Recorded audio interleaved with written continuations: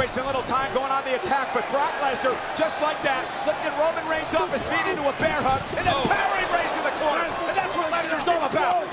Lesnar's all power. And now, again, German suplex to Roman Reigns. That's what I was talking about. And right out of the box, Brock's been cut, but he delivered a German suplex to Reigns. F5, this could be it right here. This could be it right here. That's it. He beat Roman Reigns that quick. With an F5, just like that, has taken out Reigns.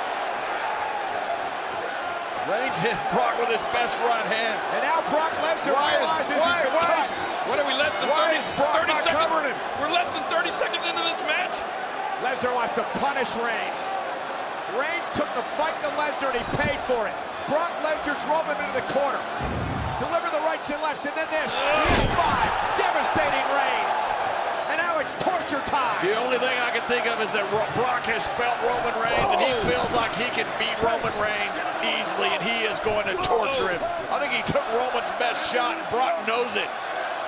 This is about to get sadistic. Yeah, Roman busted up Brock early, but Brock Lesnar has been all over Reigns since. Knees to the midsection, then the right hand, and now Lesnar with a great throw, and Brock Lesnar's controlling Reigns. No leverage point, pure strength. And this is the dominant champion John spoke about earlier. Perhaps the most dominant champion in the history of WWE at this point in his career.